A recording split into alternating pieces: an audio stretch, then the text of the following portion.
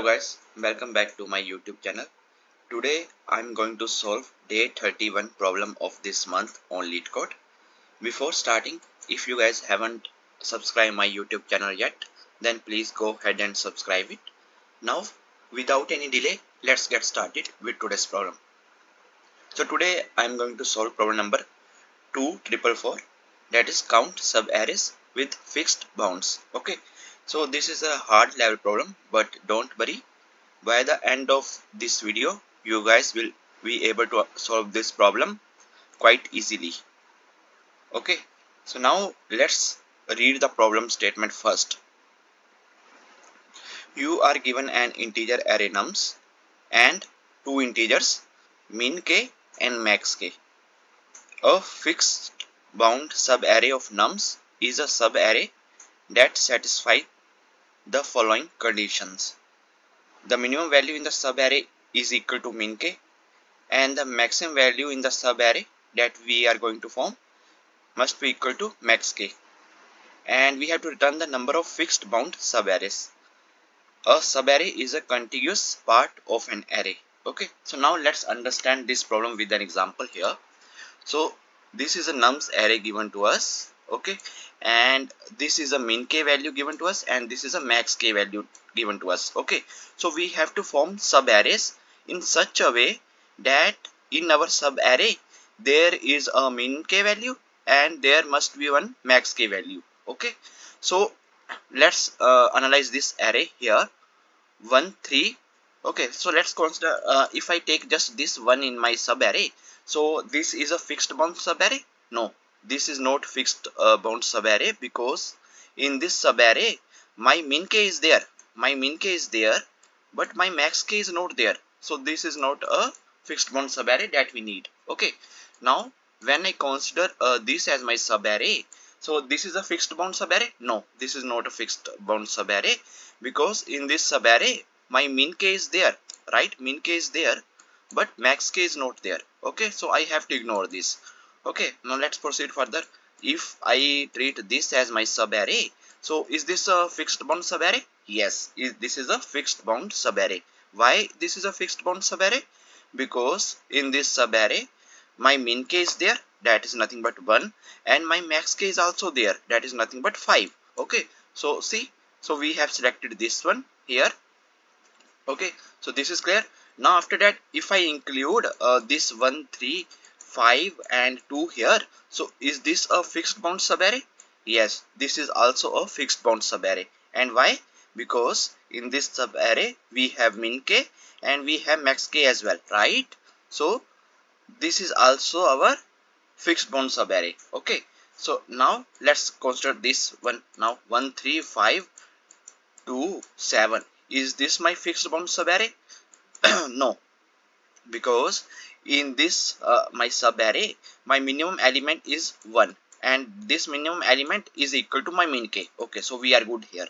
And what is my maximum element in my subarray? So maximum element in my subarray is 7 right now, but my max k is given as 5. Okay, so that is why this is not a fixed bound subarray. Okay, so we don't need to include this right in our result. Okay, and same way if you proceed further, 1 3 5 2 7 5, is this a good subarray? Is this my fixed bound subarray? No, because max element is 7 here right now, right?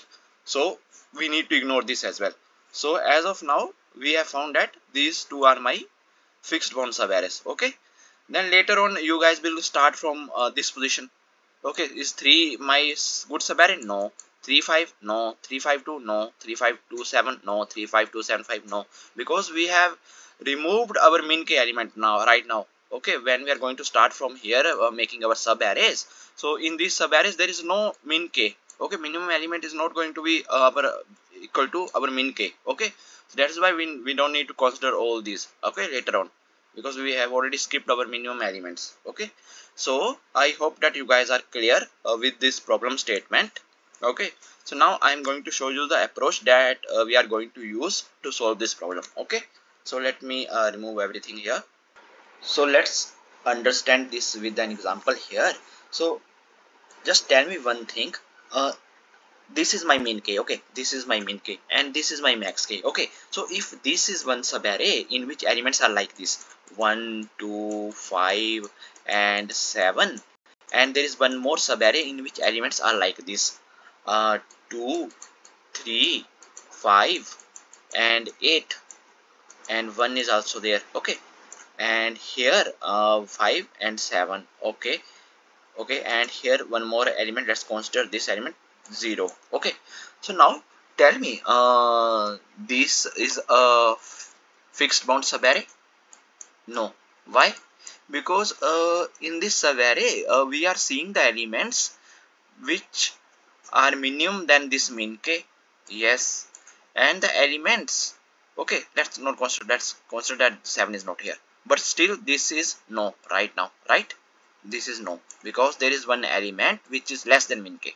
Okay, and in this subarray again my answer is going to be no, because there is one element which is out of bound here. Okay, this is my don't element. Okay, don't element, because we don't need this element but still it's there. Okay, and due to this we are not able to include this subarray in my result. Okay, so what we are looking here, we are looking for the elements which are from 1 inclusive 1 elements 5. Okay, for this particular example. Okay, so if this is my case, then in that case I have to include that in my result, otherwise I don't have to include that, right?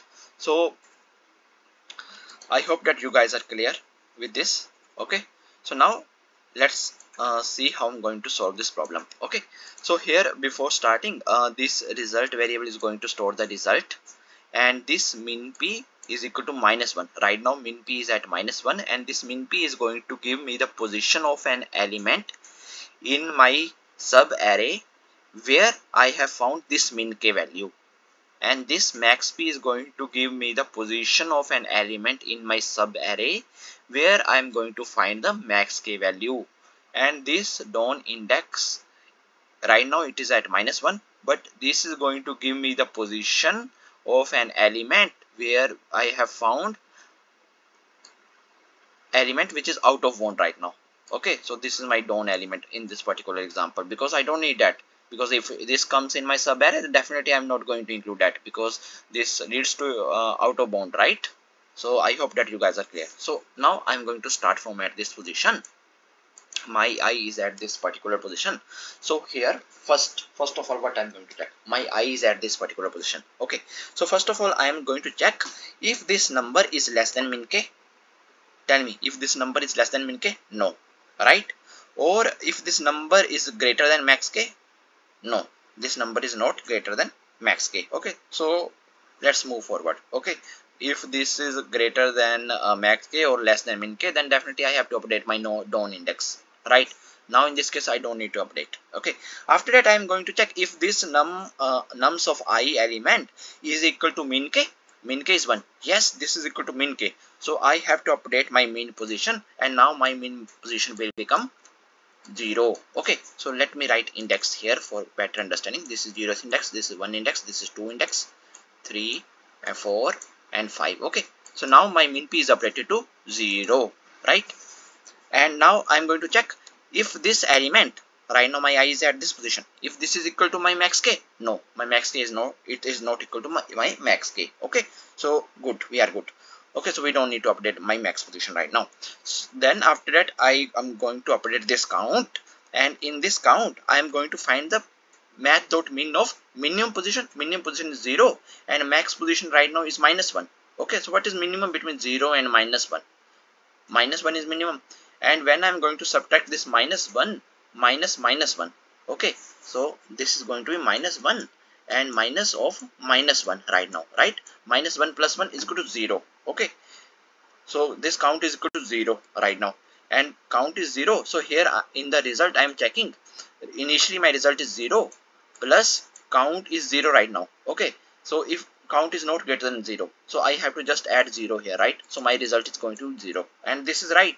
Okay, because there is no sub array, there is no such sub array. This is not a sub array, this is not a fixed bound sub array if I just consider one element. Okay, okay, because this is I have found my min k, but where is my max k? Okay, so that is why I don't need to do anything. Now after that, my I is going to reach at this particular position. Okay, my I is at this position. Okay, so when my I is at this position, I'm going to check first of all if this 3 is less than my min k. No. If this 3 is greater than my max k. No. Okay, so I don't this is not my down index. Okay, so this is not out of bound element. Okay, so after that what I'm going to check, if this element is equal to my min k. No, this element is not equal to my min k. Okay, I don't need to update my min p.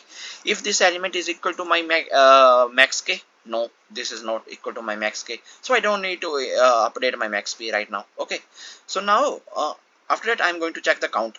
So there is no change right now, right? Min p is 0 only, max p is -1 only till here. Right now we did not update anything, so again we are going to get count as 0 and result is equal to 0, and this is true.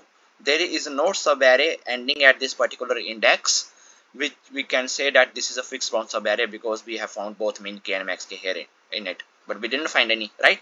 So what I'm going to do after this, I'm going to move my I to the next position. Okay, so now my I reaches at this particular position. So when my I reaches at this particular position, I'm going to check first of all if this element 5 is less than my min k. No. And if this element is greater than my max k. No. It is equal to my max k. It is not greater than equal to max. It is not greater than max k. So yeah, we are good. Okay, this is not my down index. Okay, so I don't need to do anything. Now I have to check for this count. Okay, but before that, after that we are checking if this element 5 is equal to min k. Okay, so this is not equal to min k. We are good. If this element 5 is equal to max k, yes, this is equal to my max k. So I have to update this position right now, right? So I have found an element which is equal to max k, and this is at index 2. Okay, so I have to update my max p as 2. Okay, so I hope this is clear. Now after that after that in the count I have to check max.min of min p is 0 and max p is equal to 2. So I have to consider minimum, right? So 0 minus down index, 0 minus of down index is right now -1. So 1. Okay, 0 minus -1 is equal to 1, and my count is greater than 1. Okay, so I have to consider my count is greater than 0. Okay, so I have to consider count. So result is equal to 0 plus 1. So result is going to be 1 right now, right? Result is equal to 1. So I hope that this is clear. Okay, because I have found one fixed bound subarray ending at this particular index, in which I have found both my min k and max k, and there is no element inside this subarray which is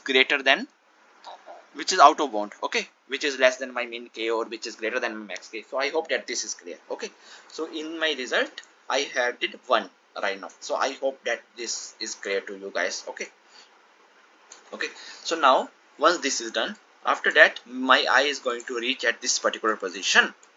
Okay, and when my I is at this particular position, again I am going to check if this 2 is less than min k. No. If this 2 is greater than max k. No. Okay, after that I am going to check if this 2 is equal to my min k. No, so I don't need to update my min p index. If this 2 is equal to max k.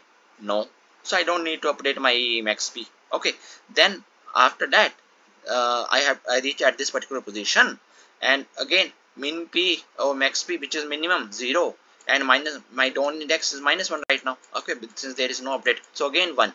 Previously my result was 1. Okay, so now this time I am going to do what I am going to do, 1 plus one more count. Okay, count is greater than 0. Yes, so I have to update this count. So 1 plus 1 is equal to 2. So my new count becomes 2. Okay, so I hope yes, this is right. Okay, let me mark it. So this is right, because there are two subarrays. What are the two subarrays? The one is this 1352, and one is this subarray 135. Okay, so we have found two subarrays right now. Okay, so my result is 2 right now. Okay, so now I hope that this is clear as well. Okay, so now after that my I is going to reach at this particular position. Now see carefully.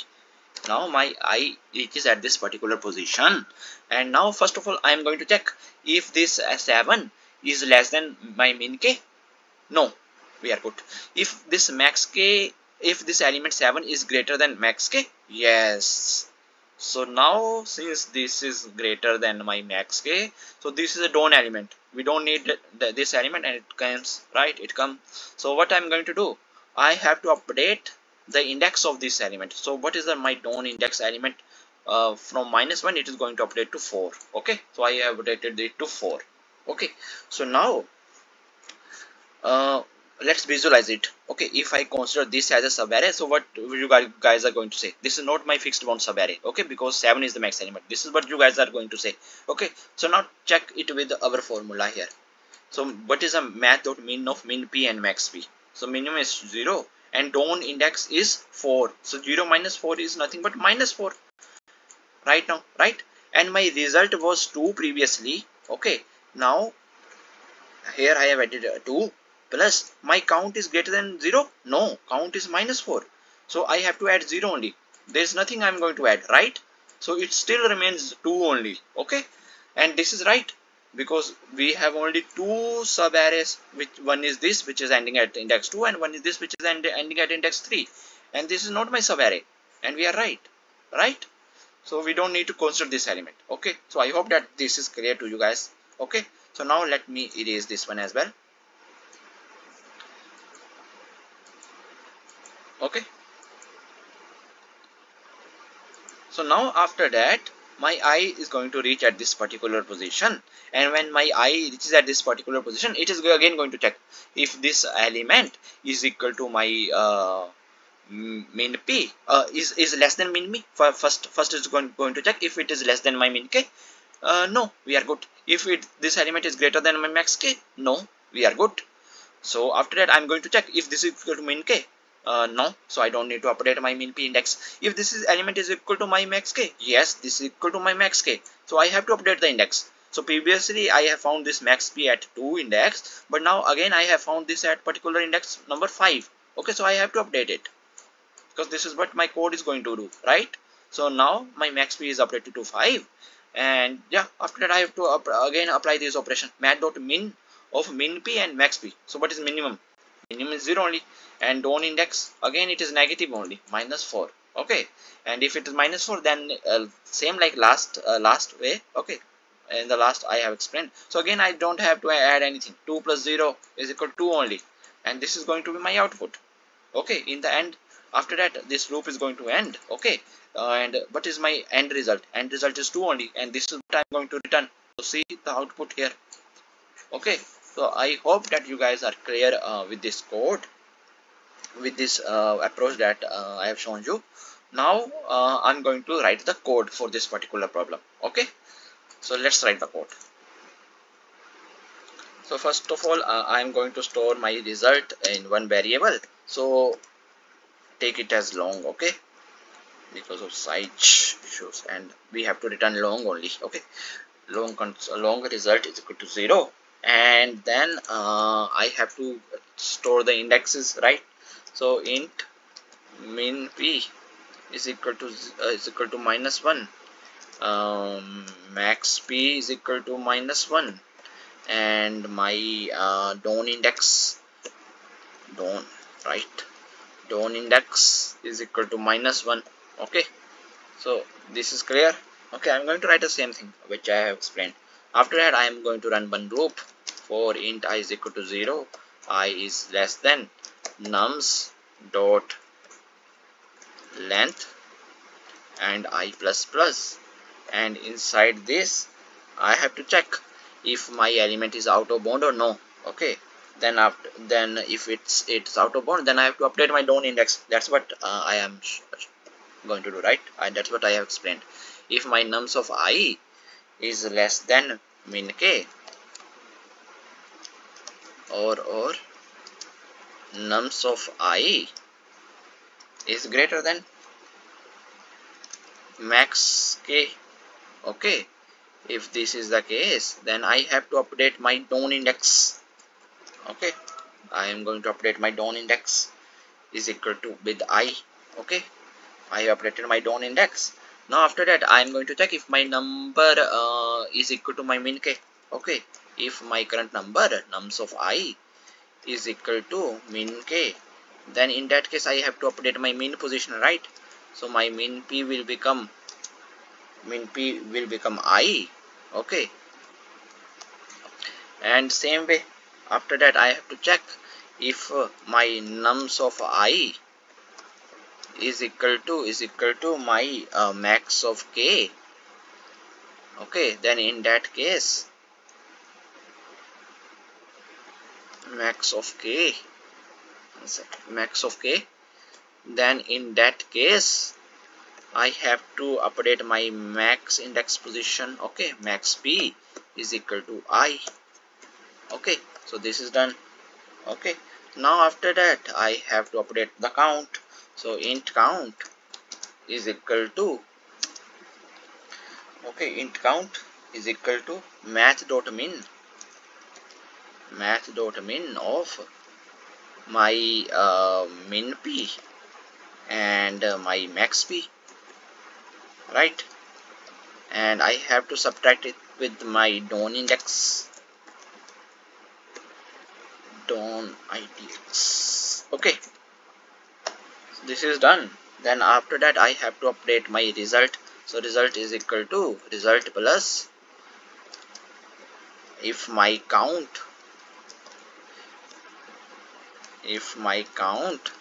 is greater than 0, then in that case I have to use count. Otherwise, okay, if my count is greater than 0, in that case I have to use my count. Otherwise I have to use 0 if it is negative or something. Okay, so this is done. Right, now in the end I have to just return the result. Okay, and let's submit the code. Okay, so this is your hard level problem, right? So now let's submit the code.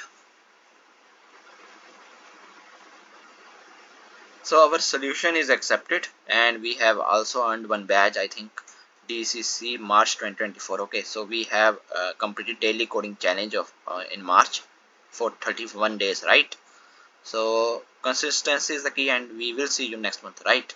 So I hope that you guys are able to understand today's problem, and if you guys still have any doubts, then please feel free to ask in comment section.